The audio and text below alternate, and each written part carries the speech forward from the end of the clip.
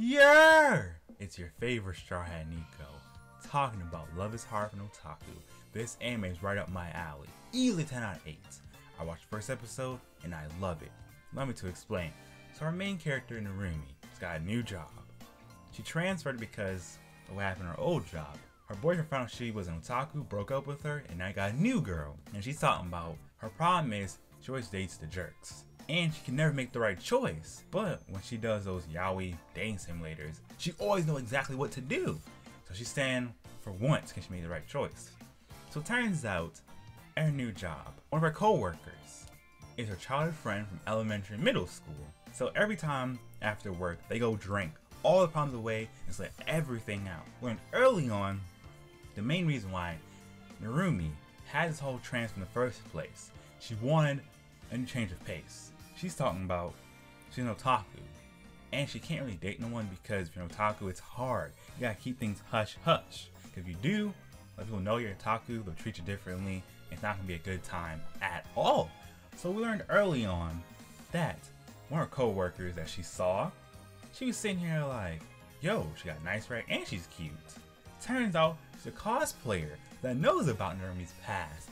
And she's like, yo, how'd you know that name? I threw it away. Good. She's bleeding. I was dying, bro. It's my kind of comedy.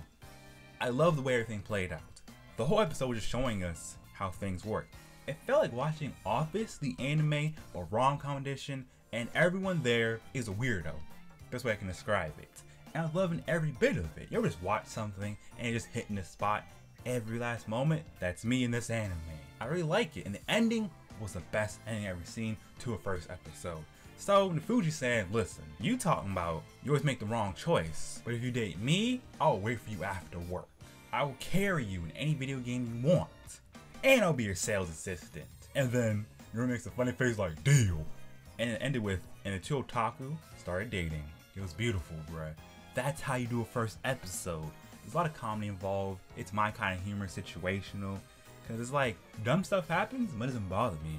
And the way everything played out, it just really hit the spot. Cause I'm really picky with rom-com. When I see a good one, I gotta watch, bruh. Simple as that. The music is beautiful. It was the kind of show where I could just sit back and relax and not think too much and just enjoy the scenery. I wish I had more anime that can do that for me, but it's hard to find stuff like that. So here's what I'm saying. If you like what you see and you want more, I highly recommend you watch this show. If you want to see a good rom-com, here it is. If you're not into rom-com and want to see some chill, slice of life anime, here you go.